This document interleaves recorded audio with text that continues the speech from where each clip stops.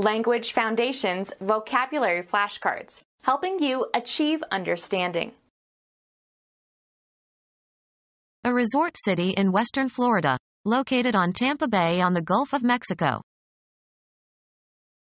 A state in southeastern United States between the Atlantic and the Gulf of Mexico, one of the Confederate states during the American Civil War. A state in southeastern United States between the Atlantic and the Gulf of Mexico, one of the Confederate states during the American Civil War. A state in southeastern United States between the Atlantic and the Gulf of Mexico, one of the Confederate states during the American Civil War.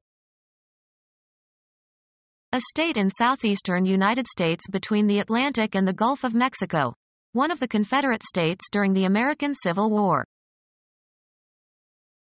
A state in southeastern United States between the Atlantic and the Gulf of Mexico, one of the Confederate states during the American Civil War. A large and densely populated urban area may include several independent administrative districts. People living in a large densely populated municipality.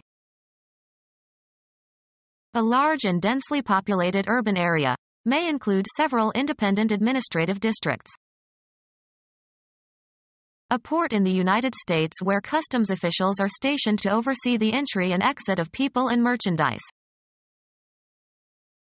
A port in the United States where customs officials are stationed to oversee the entry and exit of people and merchandise.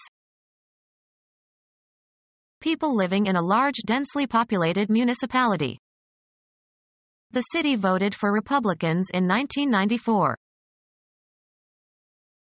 A large and densely populated urban area may include several independent administrative districts.